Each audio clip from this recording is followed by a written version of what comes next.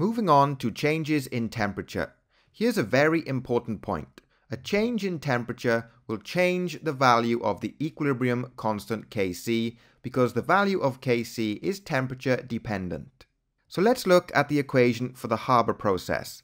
The forward reaction is exothermic. The enthalpy change is negative 92.4 kilojoules per mole.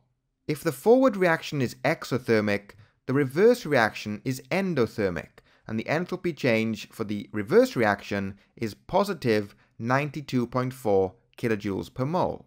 So for any reaction, if the forward reaction is exothermic, the reverse reaction is endothermic.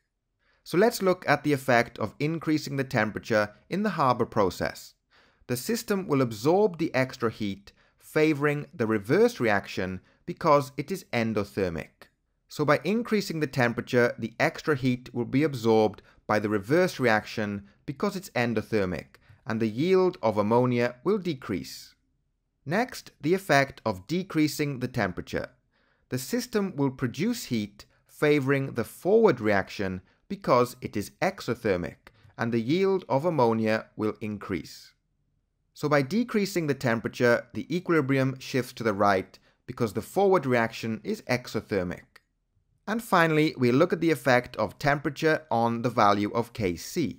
For an exothermic reaction, increasing the temperature shifts the equilibrium to the left, the reactant side, and decreases the value of Kc.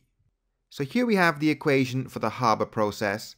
The forward reaction is exothermic, so by increasing the temperature, the equilibrium will shift to the left and the value of Kc will decrease. Next, for an endothermic reaction, increasing the temperature shifts the equilibrium to the right, the product side, and increases the value of Kc. Here we have the reaction of hydrogen with carbon dioxide to form water and carbon monoxide.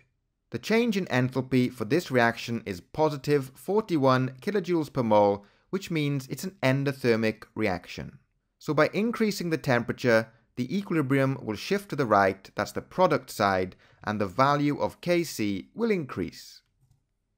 And lastly, changes in temperature. So forward reaction exothermic, if you increase the temperature, the equilibrium will shift to the left, and the value of Kc will decrease. If you decrease the temperature, the equilibrium will shift to the right, and the value of Kc will increase. If the forward reaction is endothermic, an increase in temperature will shift the equilibrium to the right, and the value of Kc will increase. And if the temperature decreases, the equilibrium will shift to the left, and the value of Kc will decrease.